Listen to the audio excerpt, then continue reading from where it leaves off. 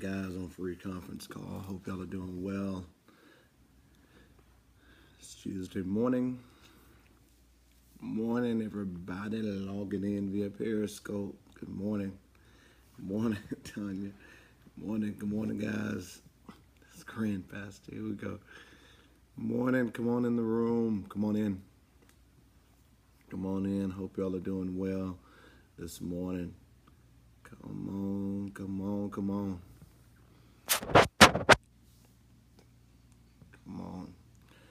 You all know the drill. Good morning. Come on in. Invite your followers as you walk in. Good morning. Good morning. Good morning. Hey, all right, as you're inviting your followers and you're coming in, shoot me your location. Where are you? Where are you? Rehearse. I'm going to talk about that too. Send me your location, where you're at. Texas, New Jersey, ATL.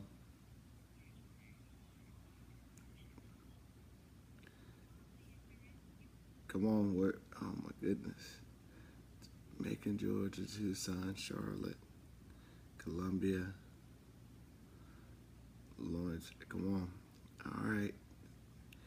Kansas City, Missouri.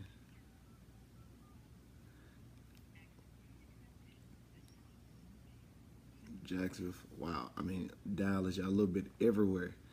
All right. Good morning. Y'all literally a little bit of everywhere. Queens, New York. Well, I'm so glad and so honored to have you all on with us, Washington State. Jesus. All right. So glad, so honored to have you guys on this morning. It is early for some of you all. Washington State, Arizona. I know it's really early. But so honored to have you all on with us. Listen, I posted a little clip last night. Free conference call line. I'm so sorry. I'm trying to keep from pressing stuff. All right, I think I got it now. All right. Last night's rehearsal was just absolutely bananas. It was very powerful, just a preparation. And I can't wait to loose these Levites and let them do what God has called them to do from a music perspective. It was very, very powerful. It's kind of what I think the reason God is tying these pieces in this morning. So I'm going to try to make it all make sense. I thank God for the Tarver family and for them investing in what we're becoming. And they're going to be back, I promise you that much. Going to be back, and I think they're a valuable gift to what we're doing right now. All right. Morning, Jaleesa. All right. So let's pray, and I'm going to tie it all together and going to make it all make sense. I hope, I pray to what God is doing and where we're going and how we're going to make all that a reality. All right. So, Lord, I honor you and I thank you for your sons and daughters and for all that you're doing in our lives collectively, all that you're desiring to bring to reality and how you're doing a thing. We honor you for choosing us at such a time as this to be the carriers of your glory and to be the dispensers of everything that you have called us to be. Now this morning, I'm asking for your wisdom and for your grace, asking for your strength and for your anointing. I'm asking that you show yourself strong in all that we are and all that we're becoming. And I ask you to teach us how to war appropriately. Never let us be so frustrated with a season or a situation that we forget the necessity and the principle that comes first in war, and that's worship. So I pray that in everything that is transpiring in our hearts and our lives and everything that you're doing, you give us heaven strategies for our situations, and you teach us how to do a thing appropriately as it pertains to your will and your kingdom. We love you for just choosing us for such a time as this, and for giving us the grace to go after a thing and to become what you are calling us to be in the season. And for many, they have made sacrifices every morning to be online, 6 a.m., some 3 a.m., and a variety of different times. This morning I'm asking you to honor their sacrifice, honor everything that they have sown in order to be a part of what you're becoming. And don't let this sacrifice be in vain. Holy Spirit, I pray this morning that you download divinely what each person needs in order to get to their next. I pray that you give them their wisdom, open their hearts, and allow them to receive freely of what you're trying to do in them. And we love you for your strength, for your power, for your oil, for your anointing, and in everything that you're doing. You honor sacrifice and you honor discipline. And for many, this has been the most disciplined they've been able to be in a very long time. Honor the sacrifice and let your will be revealed in their hearts because they have set their hearts and minds to seeking you early in the morning. Make what they are praying for and what they need become a reality. In Jesus' name, amen. All right, guys, yesterday morning, I talked about the concept of a mighty warrior. I talked about it from the hand and from the perspective of Gideon. I love the story of Gideon. Not many stories in the Bible that I don't just love. But I just love the word. But I in particular love that story of Gideon because it talks about something that many of us do not prefer to deal with or prefer to have to handle or manage, and that's cutback. That is losing something. That is losing something that we feel like we want, desire, and or need. And Gideon was willing and able and really positioned his heart to not be afraid to lose something that he felt like was valuable. This morning, I want to talk about that same concept of war and warriors, and I want to take it from another extension, and I want to extend it from this perspective, that God will teach you the art of war and the art of being a warrior from your posture of worship. All right, from your posture of worship. Here's really where I want to start this morning. I believe that many of us have found ourselves fighting battles unnecessarily that we were not designed, nor heaven ever desired for us to fight. We have found ourselves in a position where we have felt like we've had to defend ourselves, defend our name, defend our character, defend our integrity, defend who we are, and we have discovered ways to get in ourself in order to make that happen. And the thing that God began to deal with me about even last night as we were sitting in worship preparation, I'm listening to these singers and to the teaching. The thing that God began to deal with me about was when our hearts are postured correctly towards Him, there are aspects and avenues of our lives that we never even have to respond to. He'll go to war for us when we let Him. And very often, we misappropriate our energy and our strength and our wisdom trying to fight a thing in our flesh. And what makes us weary is we forget that God never designed us to fight some stuff on our own. Matter of fact, God didn't design us to fight anything on our own. But there's some battles we have engaged in that we never belonged in. There has been some things and some avenues of war and warring that we never should have put our hands to begin with. The truth of it is, our worship has the ability to fend some stuff off in a way that nothing else can. Something happens when we settle in our minds to posture our heart to seek God in the midst of criticism, in the midst of adversity, in the midst of frustration, in the midst of everything and anything else that can happen. Something powerful happens when we set our hearts and set the posture of our hearts to seek God in the midst of a thing. It is very easy to get distracted by what we see, what we feel like we're facing, how we feel like we got to defend ourselves, how nobody's in our corner, how all of these things are happening. Good morning, BT. All these things are happening to us. They're happening through us. And we very often forget that when we posture our heart to seek God, God can do a thing that can't nobody else do. And we don't have to fight for ourselves. We don't have to war for ourselves. We don't have to try to position our hearts to make a thing happen.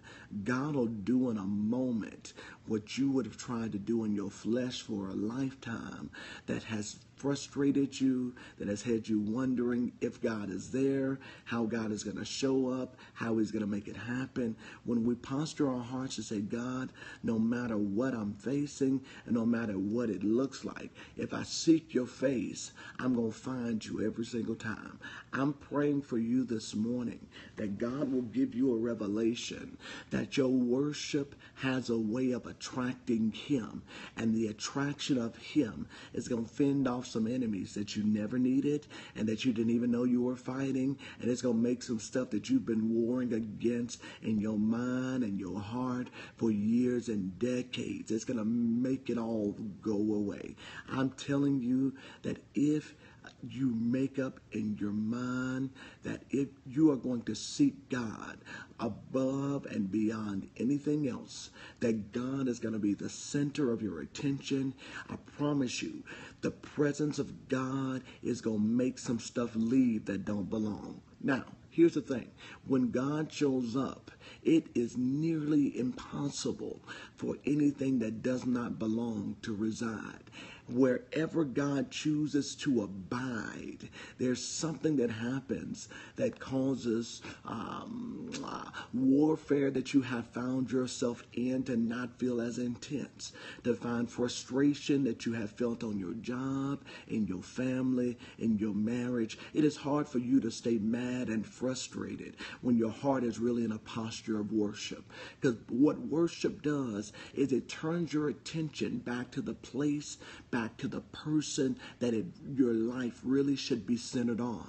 And when your attention is turned back to the one who deserves all of your attention anyway, he has a way of drowning out worries that should have never came. He has a way of silencing voices that should have never been in your ear. He has a way of causing you to rise above adversity that should have never got you down. I'm telling you, worship does a thing that can't nothing else do. Worship does something in your heart, in your mind, in your spirit. It does something in your soul that captivates you in such a way that it brings you back to the place where you say, you know what? I don't care what it feels like. God is the object of my affection. I want him more than I want anything else. And if I get him, he'll drown everything else out. This morning, I want to silence the voice and the voices that keep trying to frustrate your future, frustrate your destiny, that keep trying to put you in a place where you don't know what your next step looks like, where you're wondering if God is for you. I tell you, this is one way you find out if God is for you. See what happens when you start to worship.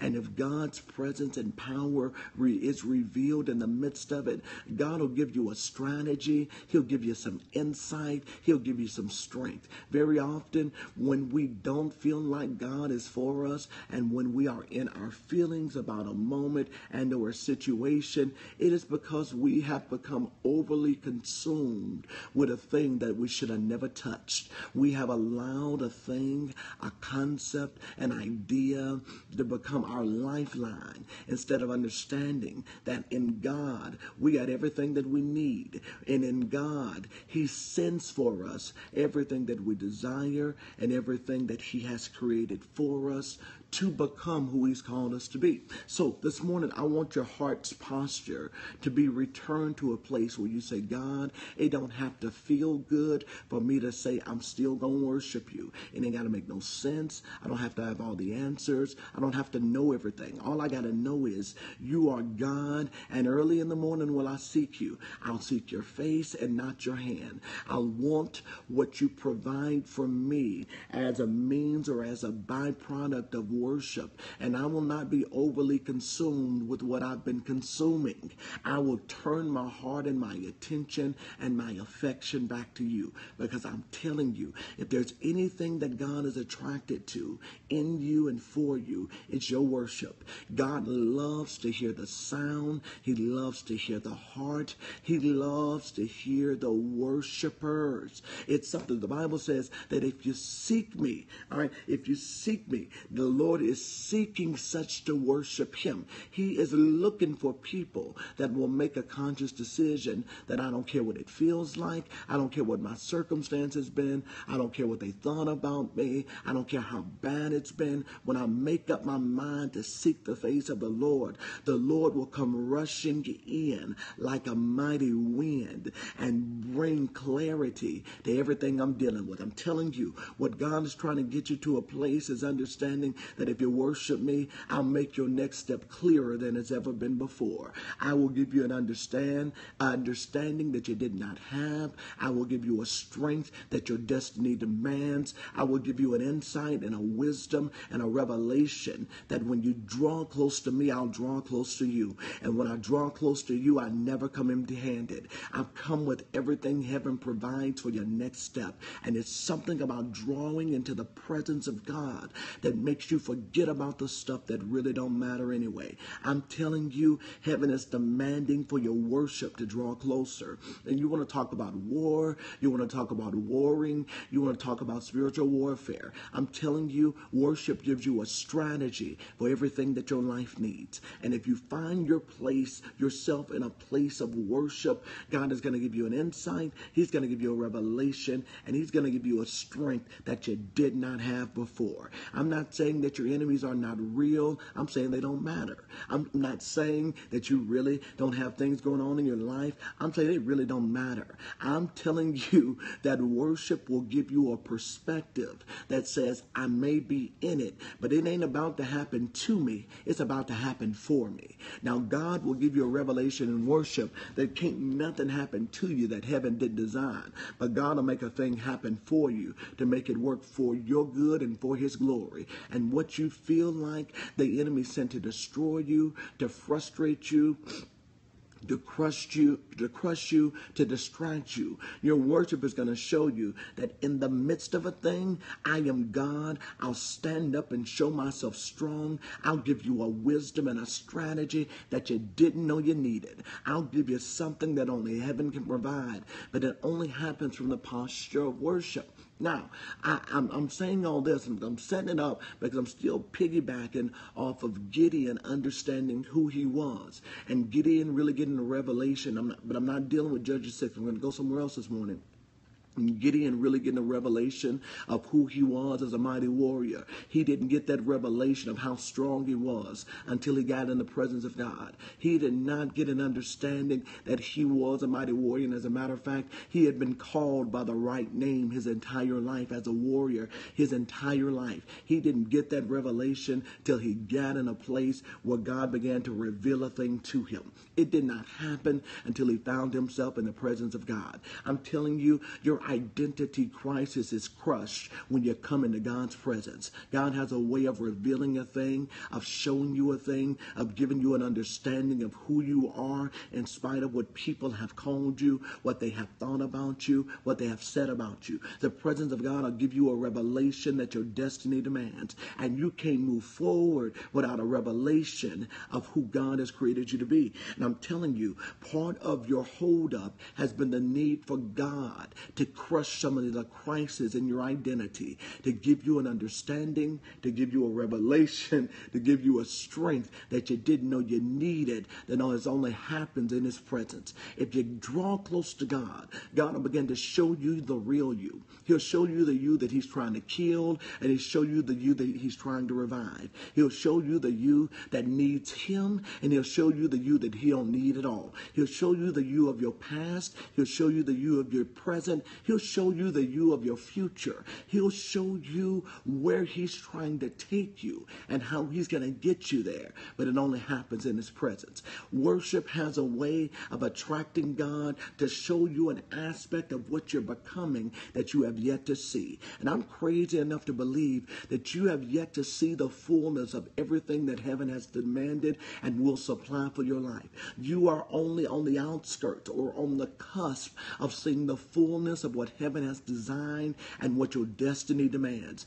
I'm telling you right now, if you're listening in on the scope, you have not walked in the fullness of everything that God is creating you for and what he's calling you to. Some of you, God has been dealing with you about transition, what transition looks like, how a new space is going to give you a new grace, and how you've tried to deny it in your heart because it's hard for you to see yourself in a place outside of where you've been. I'm telling you, in worship, God's going to give you a revelation that your next needs, and he's going to tell you how he's going to make it happen. He's going to tell you how he's going to make it a reality. Some of you have been denying the call of God in this season in and over your life to do a thing that didn't make any sense to you. And I'm telling you, in worship, God is going to prove to you that if you simply submit to my will, I'm going to show you a thing in a way that you've never seen it before.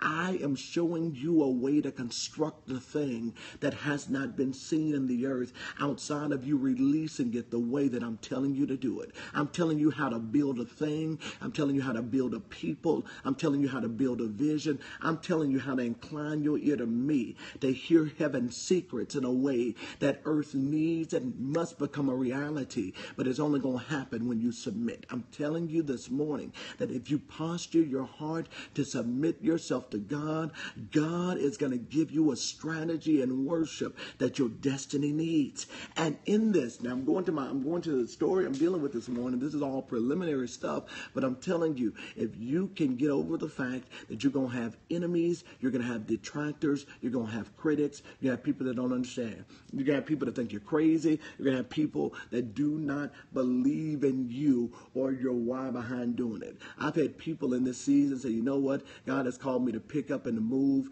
and he's called me to be here or to be there, and I know that there's a reason, even though I don't understand it. It don't make no sense. And I'm telling you, if you're crazy enough through what God has revealed to you in worship to do the thing that don't make no sense right now, God is going to give you, I'm telling you, he's going to open up something that you would have never gotten no matter how long you worked for it. If you would just do the thing that don't make any sense to anybody else, that don't make any sense to it conceptually. Conceptually, it don't make no sense to you. It makes no sense. It makes no sense. If you'll be willing to do the thing that don't make sense to anybody else, but it has made sense to heaven, if you do a thing the way God told you to do it and follow heaven's blueprints for it to happen, God has a way of opening up a door that you would have prayed for, that you have asked him for, and he will give you a strategy on the other side of it. I'm telling you, worship opens up things and gives you a means of access to God that you can't have outside of it. But here it is. You don't participate in it to get something from God. You participate in it because you know when you touch heaven, you are positioning your heart to see the fullness of what God designed. I'm telling you how worship, we can never use worship as a tool of manipulation to cause God to give us something. On the contrary, we use worship as our tool of accessing heaven to say, I need or I desire God so much that I don't care what it costs me. I'll lose everything just to get to where he is. Now, I never want us to be positioned where we use worship as a tool to manipulate the hand of God. If you're using worship as a tool of apology or as a tool of manipulation, it can never do what it was created to do. Worship can't be used to make God do a thing. In all actuality, what worship does is it repostures and repositions your heart to receive whatever it is God has desired and heaven is demanding for the season of your life.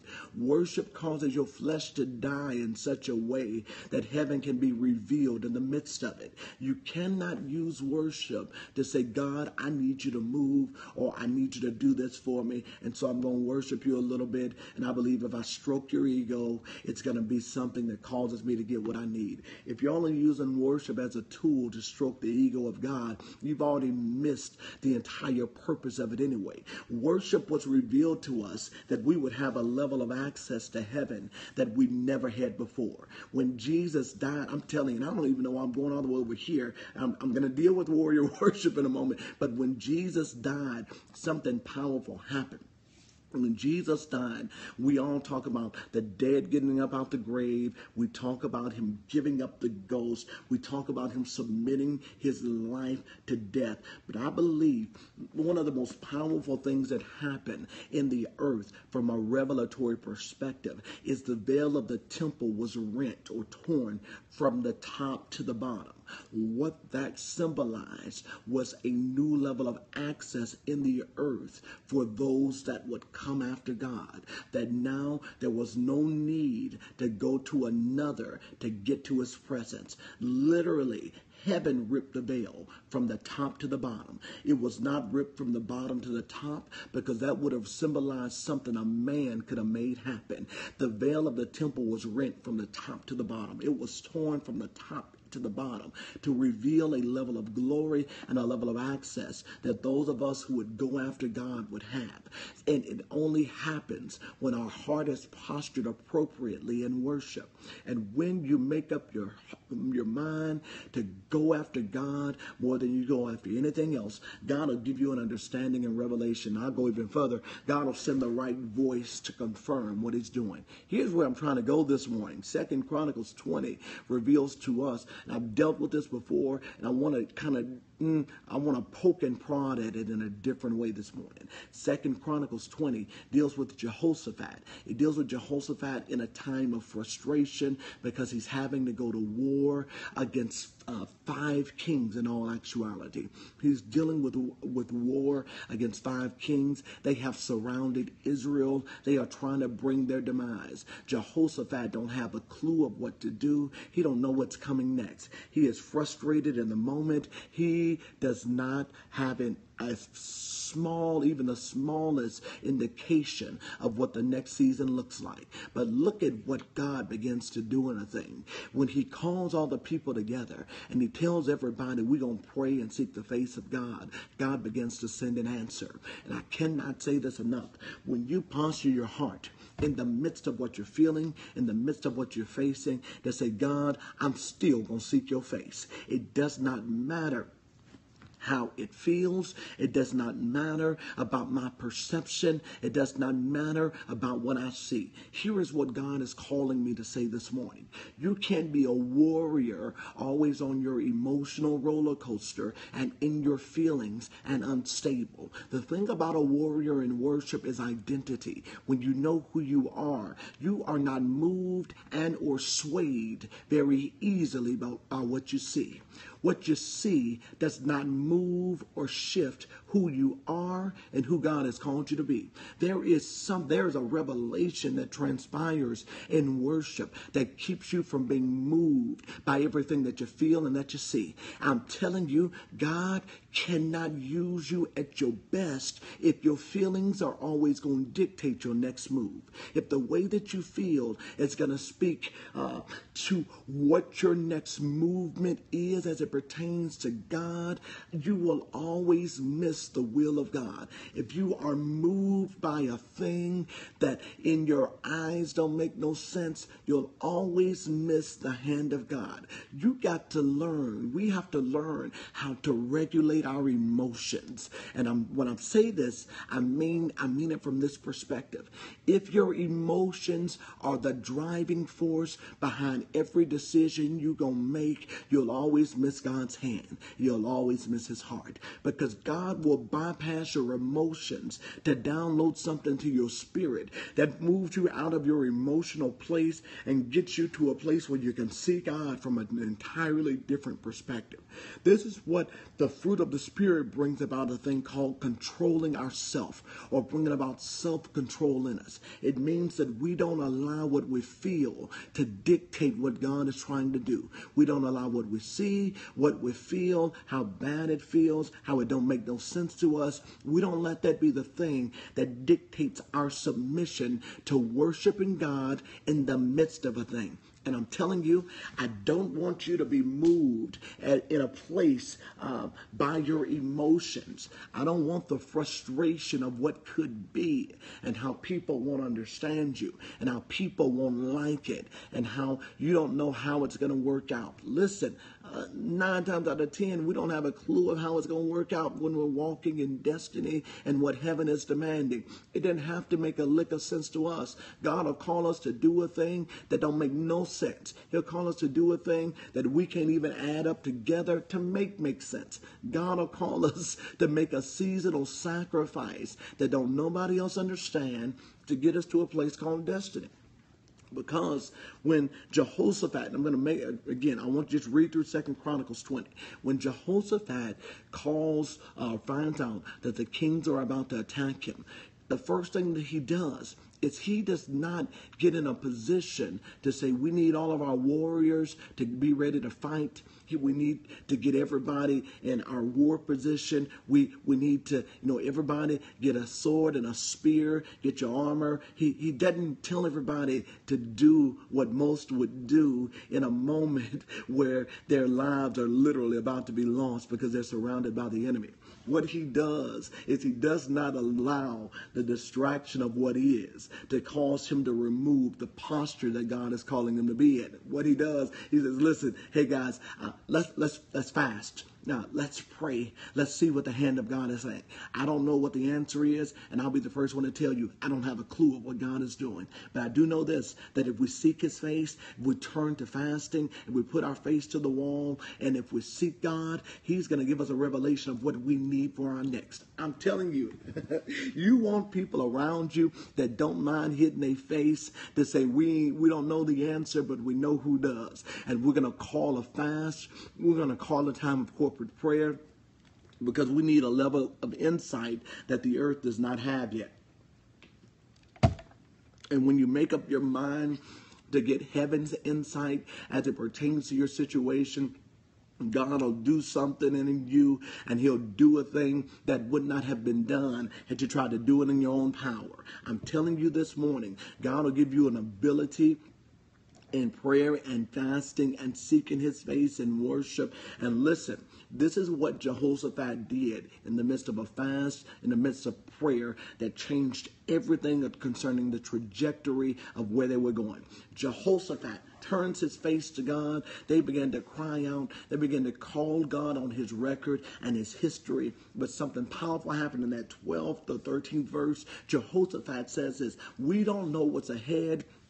We don't know what's about to happen. We don't know how it feels, but this is what we do know. Our hope and our trust is in you. Everything shifts when you know who to put your eyes on in the midst of your situation. Everything changes when you know that you ain't got an answer. You don't have a clue. You don't know what's going on. You don't know what God is doing. Your heart has been broken. You ain't got no insight. You have no revelation. You have used all your strength. You're depleted in every aspect, but you hit your face to say, God, I don't know the answer, but our hope and our trust is in you. Our eyes are fixed on you. We believe that you're about to do a thing in us, and we ain't got no clue of how it's going to happen. But we trust and believe the God of the Bible. I love it that way. We trust and believe the God of our ancestors. We trust and believe the God that has done it more than once, and he's going to do it again. We trust and believe that if you are God, you're going to do what you promised. You're going to do a thing in us that we could not have done in our own strength and our own power. And out of that, a young prophet rises up by the name of Jehaziel and tells them, listen, I don't care what you're feeling. This battle don't belong to you. This battle is the Lord's. The warrior Jehaziel, a young teenager, rises up out of the tribe of Judah to simply say, y'all, I know how it feels, and I know it don't make no sense, but I'm telling you, this battle don't belong to you. It belongs to the Lord. He tells them God's about to do a thing that don't make no sense. All you got to do is show up. And let me tell you something. When they got this revelation, this is what set the trajectory for them to be worshiping warriors. They get the revelation from Jehaziel, and Jehoshaphat don't say, hallelujah, we got it, let's go to war. Before they get ready to go to war, Jehoshaphat bows his face to the Lord in the temple, and they all enter into a posture of worship that causes the Lord to reveal a battle strategy. Now, here's the thing. It would have been one thing for Jehaziel to give Jehoshaphat this word, and Jehoshaphat run to put everybody in the alignment for war. Instead, he gets the word from the Lord, and then he returns back to the posture that gives the victory. He turns around and it goes right back in worship. He begins to do a thing, and he begins to do it in a way that causes the Lord to be revealed strong and mighty in what they're doing and what they're becoming. Why am I saying all this? When you worship, even when you get the answer, God will get strategy. He'll give feet to the assignment that he's created you for. He'll begin to give you a level of insight that is necessary to walk out what he's about to do in you and what he's about to do through you. And I don't want you to leave a moment without heaven's insight. I don't want you to walk into your next without a revelation of what God is about to do. I want you to have heaven's hand and heaven's insight on how you're going to make it happen. When Jehoshaphat gets the word, he doesn't just run to go to war. He begins to bow down and worship God. He gives God's glory for what's about to transpire before he even sees it happen. That's how he can get to the place of war against their enemies. And when he gets there, the thing that he dictates or that he sends to happen is not for the warriors to go first, but for the worshipers. Because when you worship God, he'll show you how priorities have to shift if you're going to see his hand and his victory in everything that you're doing. Here's what I want you to get. In being a worshiping warrior, God will change you from being a warrior who worships to being a worshiping warrior. He will shift the alignment and the focus of what he's calling you to be. The reason why they got victory was because before they went to fight, Jehoshaphat said, I don't want the warriors to go first as they typically do. I want the singers to go before the warriors. I want worship to precede the war that we're about to go into. And something happens when you posture your heart for there to be a shift in how you do things. Something happens when you turn from being a warrior who worships and become a worshiping warrior. Because when worship goes first, worship has the way of clearing the battlefield to keep you from having to fight against a thing the way that you would have had to fight if you tried to do it with your hands first. God wants to make you a worshiping warrior. He wants to teach you what it really means to let your worship go before you and to watch what happens when Nisi goes in your place, where your hands don't have to do a thing that it doesn't have the capacity to do anyway. He wants to show you the power of Jehovah Nisi, the fact that the Lord is the banner that walks before you. He is the strength that goes before you. He wants to show you the strength and power of Jehovah Gabor, the Lord who wars for you. He wants you to see that he is the God that fights for you, the God that in worship will give you a revelation that your hands don't have to touch a thing.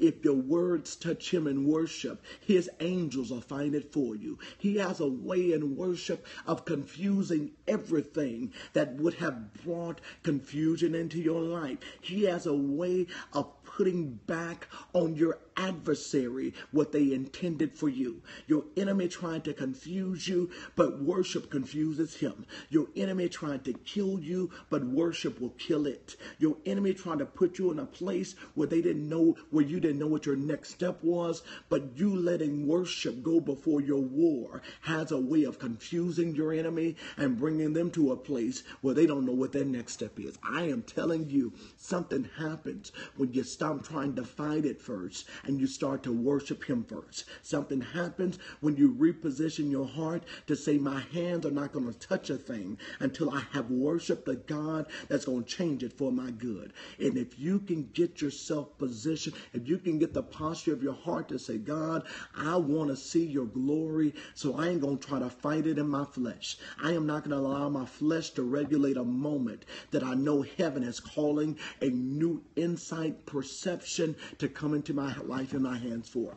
I'm telling you, if your life is at a crossroad, you are at a frustration, you need an answer, you need some insight, you need some strength, you need some power. I'm telling you, the way for you to get it now is in your worship. And if you begin to worship God, watch, in the beauty of his holiness. What I'm saying is, if you begin to worship God just for who he is and not even necessarily for what you want, something happens in the isness of God becoming a reality in your life that gives you an insight on how you're going to take your next step. I'm telling you, in prayer and in worship, God is about to give you a strategy that's going to set up the next 10 years of your life. He's going to give you a revelation that's going to demand to be released in the earth now, that's going to give you a strength to go after a thing in a way you would have never done it before. I want you to receive this word that in worship, God is going to teach you how to war in a new way. And the enemies you have had to try to fight in your own power and in your own strength, you're never going to have to fight that way again. I'm telling you, the stuff in your bloodline that you've tried to fight in your wisdom and in your strength, the demons that you've tried to deal with by saying you know the right answer, by doing it just a different way, the way that you have just tried to deny yourself a thing, but you have not got delivered from it.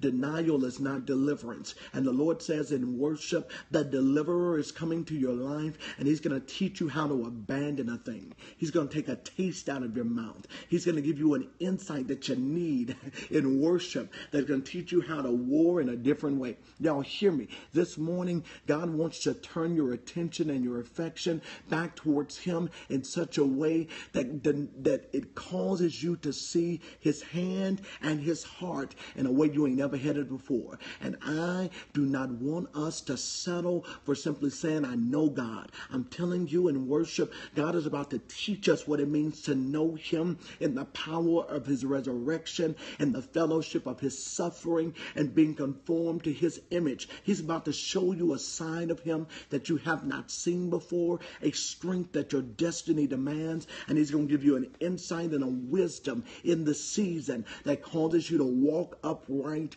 to walk righteously, and to walk with the strength of God. I'm telling you, if you submit to worshiping now, God is about to change your appetite. He's going to give you a hunger and a thirst for righteousness. He's going to teach you the power of seeking his face. He's going to teach you the revelation that comes by wanting to know him better. He's about to give you a thing in a way that you've never had it before. He's about to change the posture of your heart even towards your enemies. He's going to give you the ability to see your enemies from a different perspective. He's going to give you the ability to see the things and the people that have tried to frustrate your destiny from a perspective that you've never seen it from before. I'm telling you right now that if you submit your heart to worship, God is going to teach you how to war in a new way. He's going to teach you what it means to go after him, to seek his face and to seek his hand, and to see heaven's response to the need and the demand of this season for your life.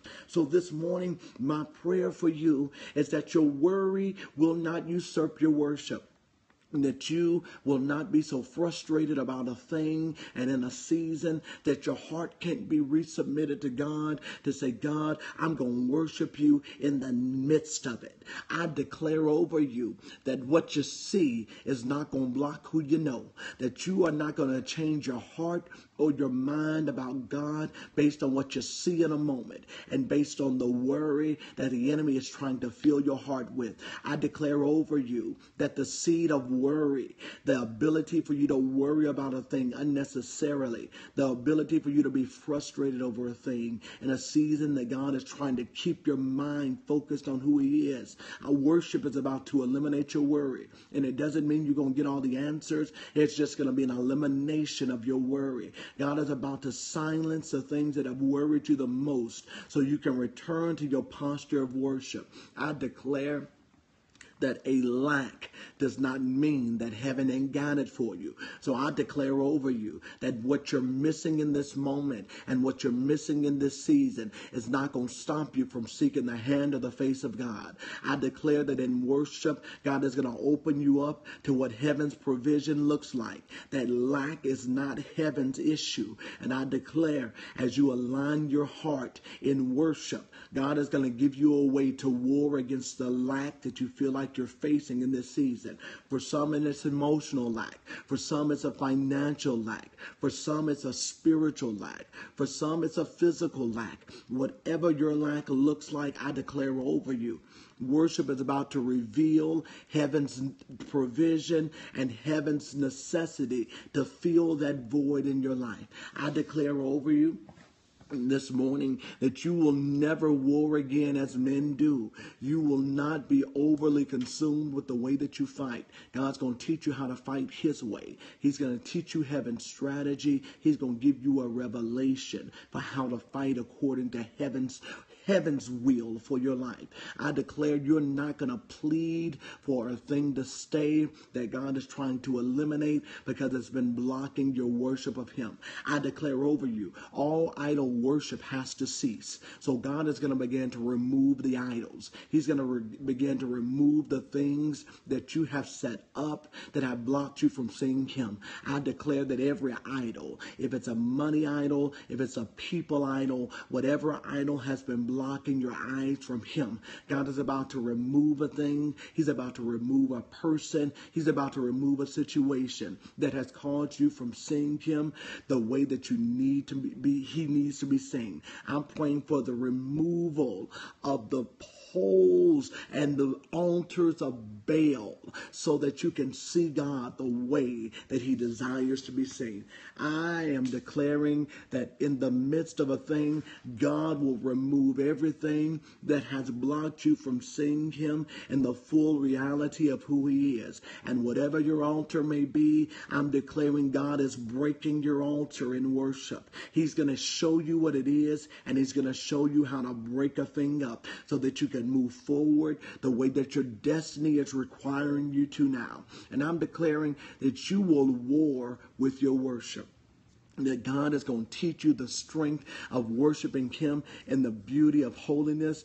I'm praying that the Lord is going to give you a reality and an insight to the next place of your reality so that your worship will always go before you. And I'm praying for you this morning that you will not be frustrated over the Lord's purging. The Lord is going to show you how he removes a thing. He's going to get a thing out of your system. He's going to get a thing out of your appetite. He's going to get a thing out of your psyche. And I hear the Lord saying that for some of you, the way he's going to do it is to really deliver you from your past. He's going to deliver you from the thing that has hung over your head, that has kept you from walking in your next place of fullness. Just like Jehoshaphat, you have made mistakes that have got you to a place, but I'm telling you now, God is about to remove the cloud from over your head. He's about to cause the cloud to be removed that has hung over your head, that has caused you from walking walking in what he's calling you to be and what he's calling you to do. I'm declaring over you the cloud is shifting, and where there has been shame, there will be glory. Where there has been embarrassment, there's going to be glory. Where there has been an over focus on your mistakes, the Lord is about to send glory in a new way. He's about to give you glory to remove the stain of the shame. And no longer will you see yourself out of the lens of your mistake. You're about to see yourself out of the lens of worship. He's about to give you a new perspective on what your worship looks like. God is calling for the warriors to spring forth, the sons and the daughters that will posture their heart to say, I'm going to worship God, and I'm not going to allow my ashes to stop me from seeing God in a beautiful way.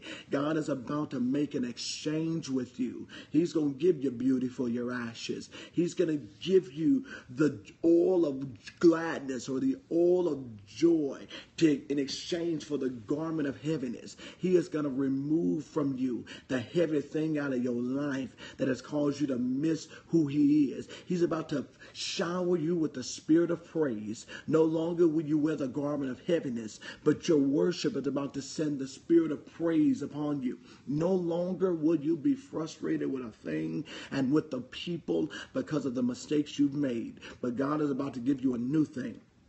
And he's going to do it as you set your heart to seek his face. And I'm declaring over you that God is going to keep returning you to this place until you get it and you walk it out. I'm telling you that if you make this a habit, God is going to give you something, and he's going to do it in a way where he transforms everything about your life with his glory, with his power, with his intellect, and with heaven's perception as it pertains to your revelation and to what he's calling you to be and where he's calling you to go and how he's going to make a thing happen in your life. So this morning, God, we love you for what you're doing, because you're providing new strength. And in new strength, you give new insight. And with new insight, you pour new revelation. And with new revelation, you give us the ability to walk out a thing in a way we've never seen it walked out before. So we love you for what you're doing, and we anticipate everything that's coming will forever be better than what's been.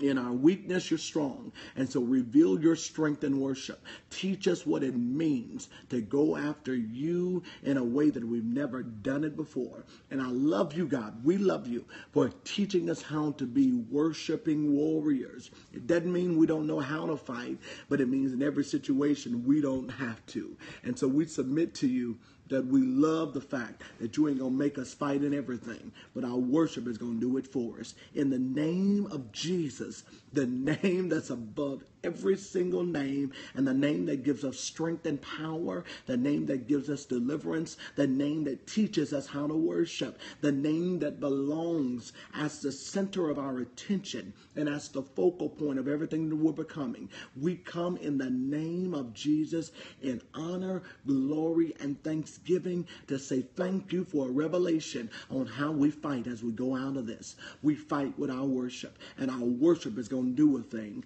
in a way that we never could. In Jesus' name, amen. Amen. If you know that's you, throw some hearts and some hands. I need to see some hands. I need to see some hands. Let me tell you, man, Lord have mercy.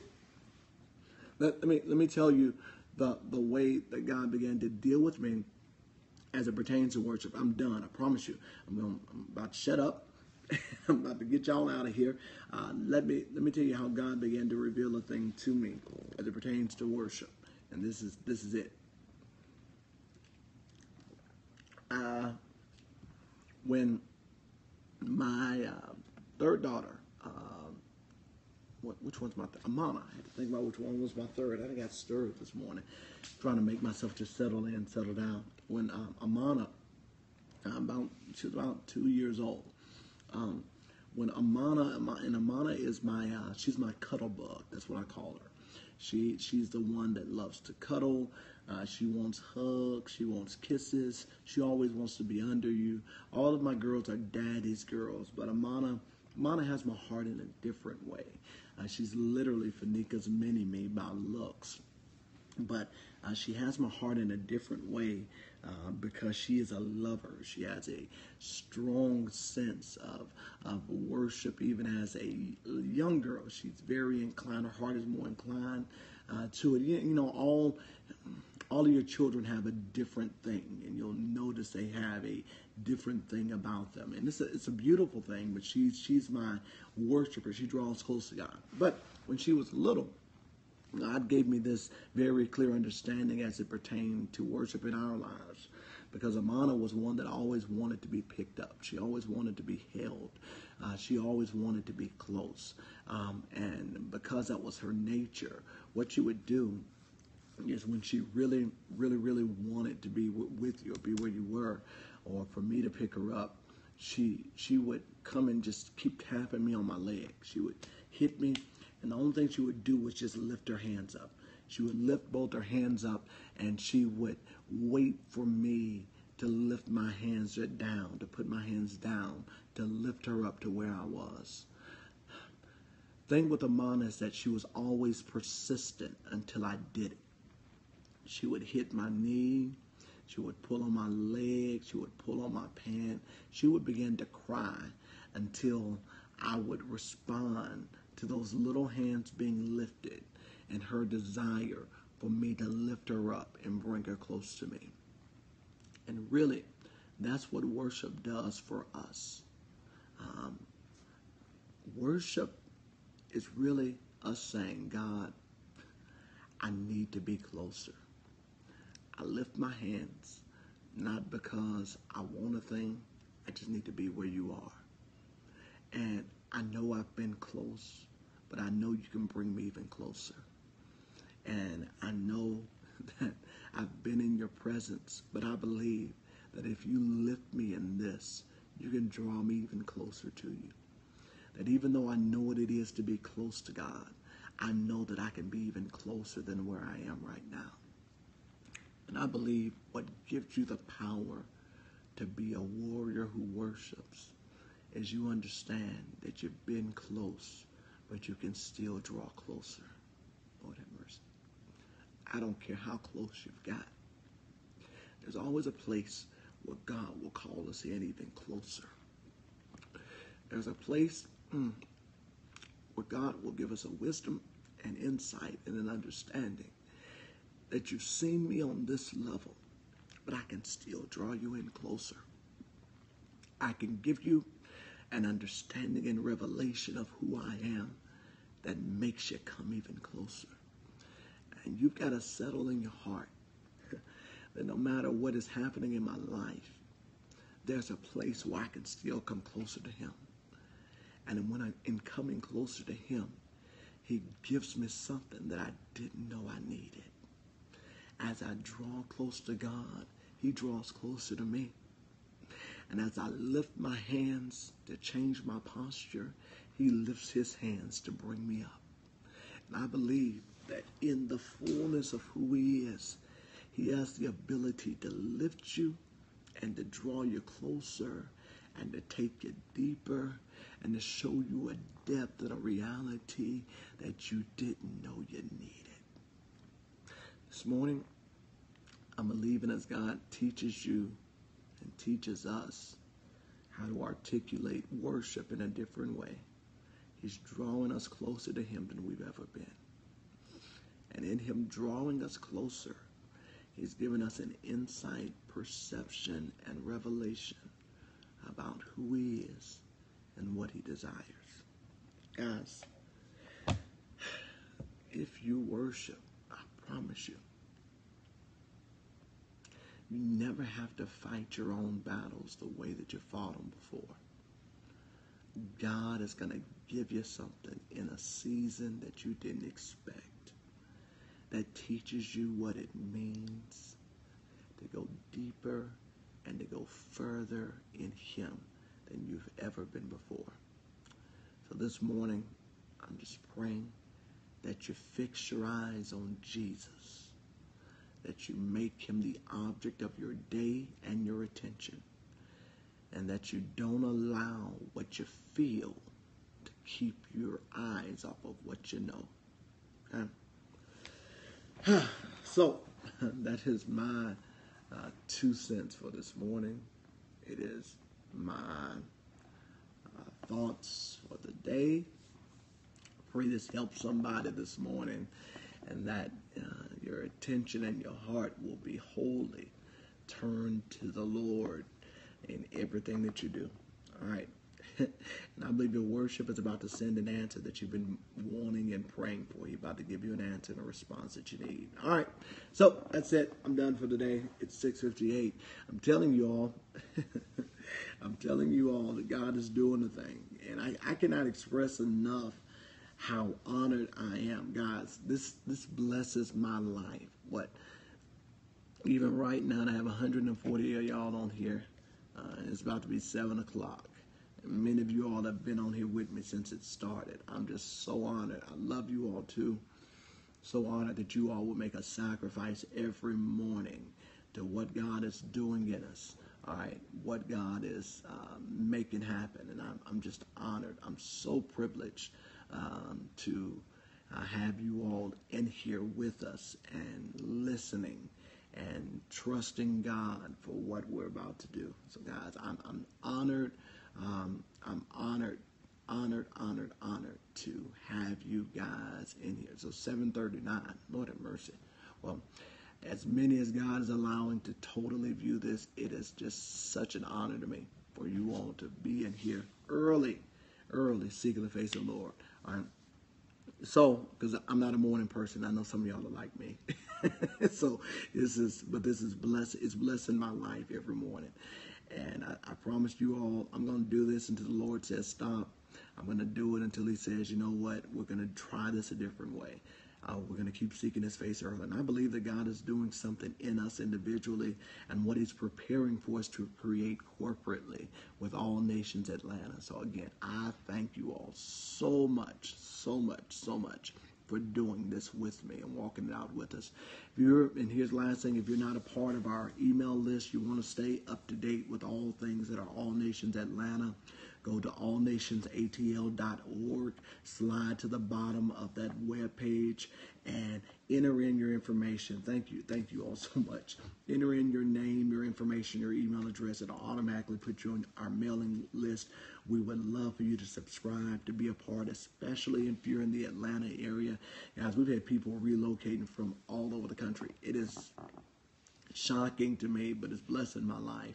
And it just really speaks to God calling us to do a thing that I would have never expected. I would have never thought that our yes would create this type of anything. So I'm still just in awe of the momentum that God has given us and what he's doing in the midst of it. All right, guys, I got to get out of here. I gotta go cook breakfast. Now my daughters, I'm gonna tell you all this, and I gotta go. I really gotta go.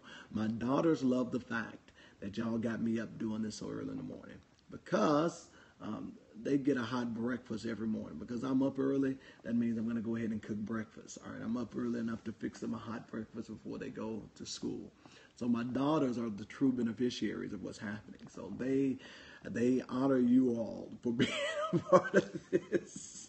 So it ain't nothing fancy, trust me. It's just enough to be hot and get them ready for the day. All right, so, all right, guys, I will talk with y'all later. They're very smart. I'll talk with y'all later. I love you all, and I pray you all have a tremendous day in the Lord. Okay, see you all soon.